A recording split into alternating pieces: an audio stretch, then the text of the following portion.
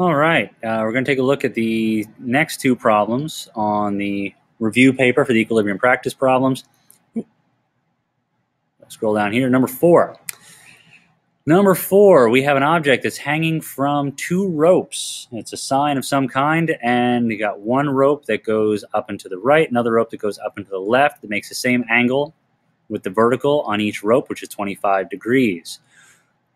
So we're going to go through our steps on how to solve these physics problems. Step 1 is we draw all of our forces. I've got gravity down and my two tensions. Step 2, I know my up stuff is positive, down stuff is negative, right is positive, and the left is negative. And then I have to break any force that's at an angle into its components. And we have two tensions, tension 1 and tension 2, that are at angles. So how do I do that? I draw my right triangle and I take a look at that. I've got my tension in the x up at the top. Why is it called tension in the x? Because it pulls in the x direction or to the right, and I have the same thing going to the left for the other tension, and they both pull upward, which is where this ty and other ty come from.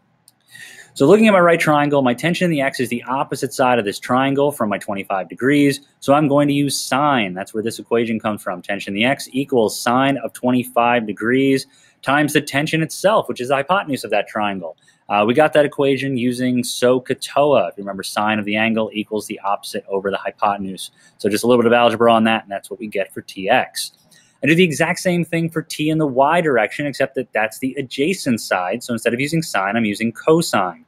That's the ka part of SOHCAHTOA, where the cosine of the angle equals the opposite side divided by the hypotenuse, which is the actual tension, and I just multiply the tension to the other side to get ty by itself. If I add my left and right stuff, what I'm going to get is my tension in the x for one of them minus my tension in the x for the other one equals 0, meaning the two tensions in the x are equal to each other because my right stuff equals my left stuff. I plug in what tension in the x is, which is sine of the angle times the tension itself, sine of the angle times tension itself, and what I get are the two tensions are equal to each other. We could have known that just by taking a look and knowing that the angles are the same, so the tensions are the same. So let's go to the up and down where this problem is really going to be solved because we're trying to figure out what are these tensions given that the mass of this thing is 20 kilograms. It's given down here. We have that down here in our equation. It was given in the problem, and I wrote it on the picture. So my up and down stuff, I look at what arrows point directly up. I know that the tensions point a little bit up, but they're up at an angle. I don't want those. I want only the arrows that point directly up, and that's my two tensions in the y direction. Those go straight up. So that's why they're in my equation. Ty and Ty, because I got two of them. I got two tensions, and they both pull up. Minus my down arrow, which is force of gravity, and all of those arrows add up to be 0. I move gravity to the other side, which shows me that my up stuff, Ty and Ty, equals my down stuff, which is force of gravity.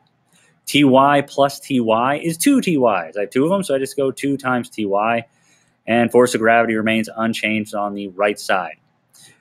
Now, in step 3 of solving these problems, I know that Ty equals cosine of 25 degrees times t.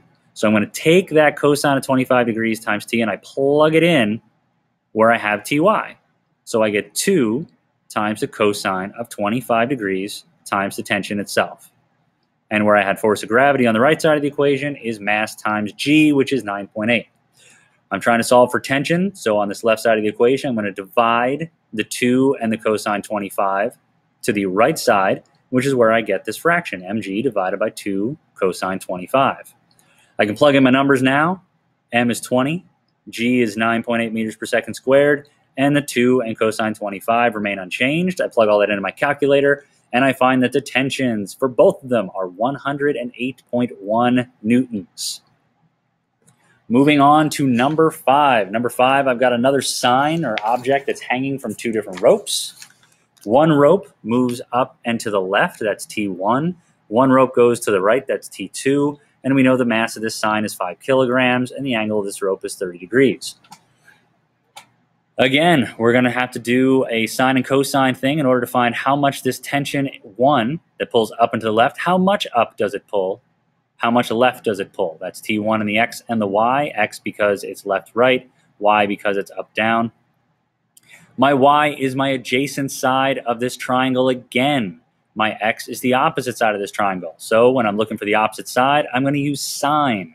That's where this comes in right here. T1 in the x equals sine of 30 degrees times T1. I get that from my SOHCAHTOA. Sine of my angle equals my opposite side, T1 in the x, divided by my adjacent, or my hypotenuse, which is T1. T1y as the adjacent side, so I'm going to use cosine. Cosine of my angle equals my adjacent side over the hypotenuse. I just did a little algebra to get T1y by itself. That's where those come from.